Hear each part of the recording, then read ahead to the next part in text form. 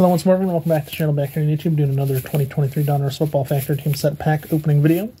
Today, the Philadelphia Eagles, as you can see by the front, with the Jalen Hurts card inside of it. I'll flip it over, show you the checklist on the back before I open it up. If you'd like to pause the video at this time and read the checklist, you can go right ahead and do so.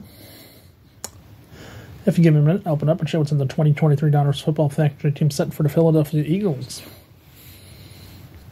First cards of Jalen Hurts, Hassan Riddick, DeAndre Swift, Rashad Penny.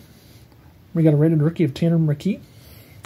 Second row, we have Fletcher Cox, rated rookie of Nolan Smith, Quez Watkins, Jason Kelsey. We have a rated rookie of Jalen Carter.